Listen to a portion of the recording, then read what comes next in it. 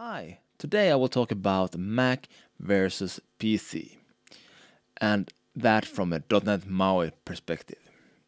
If you like my videos, please press the like button, subscribe to my channel, and if you want to support the channel a bit extra, you can use the super thanks button below here, and you can also buy the t-shirt Let's Go to Maui that you can see on my avatar. So Mac or PC is a discussion that we will have, I think, forever, as long as we have those platforms as the dominate. Of course, we have Linux as well, but when we're talking about .NET MAUI, we have PC and Mac, and I think that is what most people are using. And of course, there will be people with strong opinions about what to use. I use in both PC and I use in Mac. And I've used both professional and I have used both on my hobby project. So in this video I will give you my opinions, what I think is the best option for .NET and .NET MAUI developer. When we're talking about .NET MAUI, we're talking about development for iOS, Android, Windows, and also macOS that are the supported platform. And the requirements are, if you want to do iOS development, you need to have a connected Mac for running simulators and creating certificates for distribution and so on. So you need a Mac for that. But you can also use what they call hot restart and deploy and debug your app on an iPhone.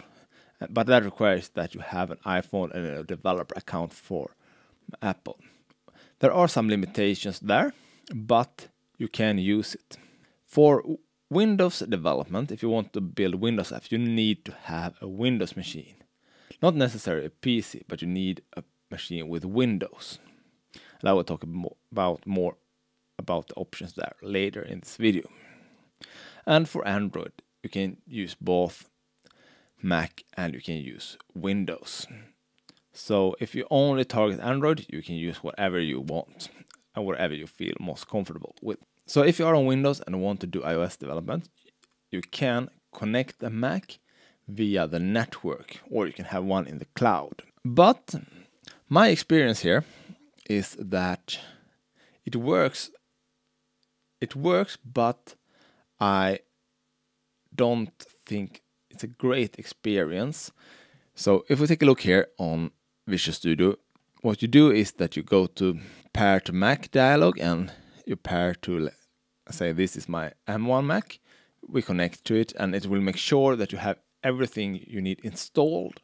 The only thing you need to have installed on your Mac is Mono, and everything else will set up for you when you pair it to the Mac.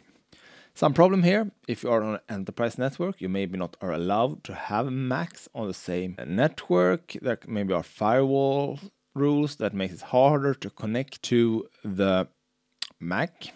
So that can be a problem. Yeah, and what you also need to have on the Mac is of course Xcode for iOS development for the simulators and so on. So now I have connected my Mac. The problem here is I think that the connection are pretty slow. It takes longer time to deploy. It's slow to debug.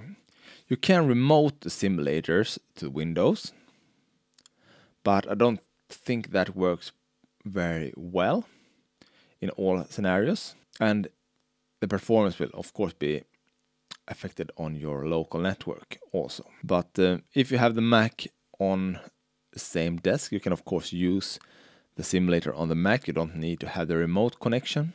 Just have the remote connection for the debugger, but you don't need to have the remote UI window, so you can use the simulator in Windows. But I guess that is to prefer because it's easier to have to be in the same environment all the time. You don't need to have two computers. Yeah, you just need to start the Mac and connect to it, and you can start debugging. So if you are a .NET developer, I guess you are familiar with Visual Studio and you want to continue in that environment.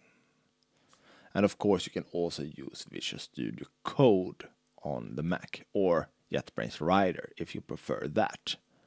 Now we can see that the simulator is starting up here on Windows, so I get the iOS simulator inside of my Windows machine.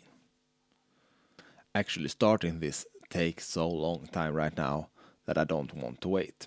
but often when it has started and has connected, it will be a bit faster. But I think it's still too slow to work with. When I'm working mainly on my Windows machine for app development, I always switch to my Mac when I need to do something on iOS because I don't want to work with the remote agent. So if we want to run this on Windows instead, we just go and select Windows machine and we will start. And the debugging and running apps on Windows is probably the fastest way to debug things. It will start pretty fast and the debugging works great. So here we have my Windows demo app that I use for my shell session during conference talks. And as you can see here, we also have the diagnostic tools that we are used to as .NET developers. So if we talk about a Mac, and Mac is something that we need if we want to develop Mac apps. There are no option to develop Mac apps on Windows. We cannot use the remote agent, there are no hot restart. We need to be on the Mac. And there we will use Visual Studio Code if we don't want to use a third-party IDE like JetBrains Rider that works great. Many people love Rider. I use it from time to time, but I'm trying to use Visual Studio Code as much as possible right now. I mostly use Visual Studio Code right now when I am on the Mac because I want to get used to that and see how the experience is. And I can say I still miss Visual Studio for Mac. There are things that work better there, but Visual Studio Code getting better and better. You have great Copilot integration. I think that is better than on Visual Studio on Windows. You have good code editing. If you're used to Visual Studio on Windows, of course there are some things that not working the same, but for every day I use it, I get more and more used to it, and things will get smoother for me. So I think that's a good idea, and things works very well. When you are on the Mac, you have the iOS simulators on the same machine. You have Xcode that is easy to access. Everything works much more smoothly, I think. The bug experience is great. There's no delay.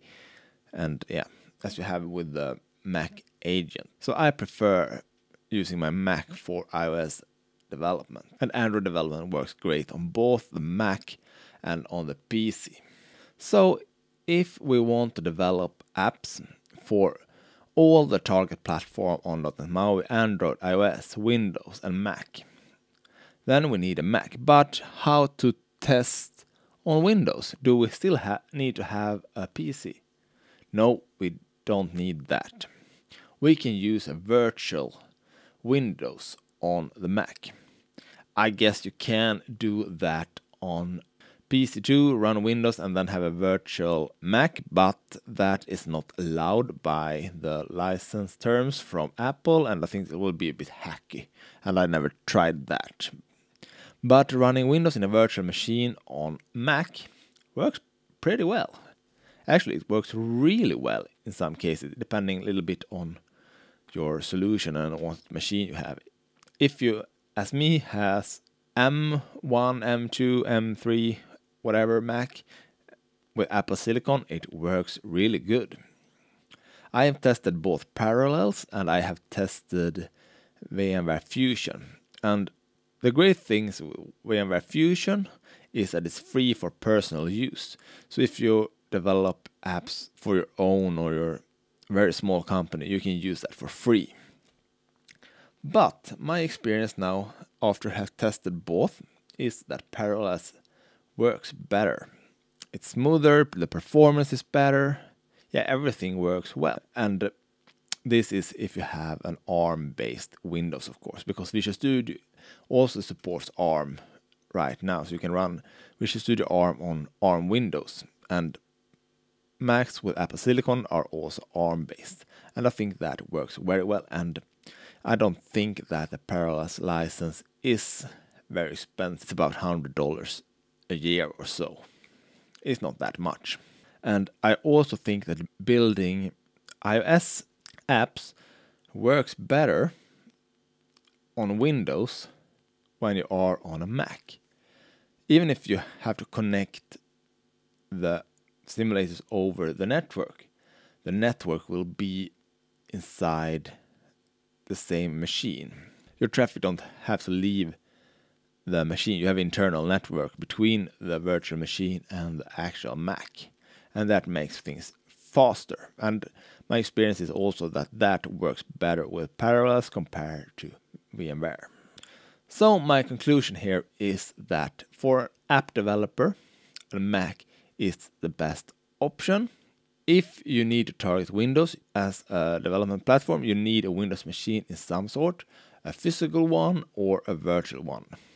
And I think it works well with a virtual machine. And for Android development, it doesn't matter if you are on a Windows or on a Mac. Both works great. So the only reason to not buy a Mac is if your company have some regulation that you cannot use Macs inside of the company. But if that is the case, I think you should go to your manager and explain why you need a Mac and tell them that you will be much more productive with a Mac. And I also worked with my Mac with clients when I was a consultant, where I could have a virtual Windows machine connected to their domain. So I just started up Parallels and installed their image that they have on the network, and then I can use Windows with all the domain access in a virtual machine. So if there was something that I needed to access that I only can do from a domain machine, I can do that from the virtual machine. But that depends on the company IT policies. But that's something that you can discuss with your IT department. So for app developer, Mac is the best option if you want to target iOS or Mac. If you only target Android and Windows, you can go with Windows, but as I said. But in general, the Mac will be the best option according to me. Thank you very much for watching this video. If you like it, please give it a thumbs up and subscribe to my channel. See you next time. Bye bye.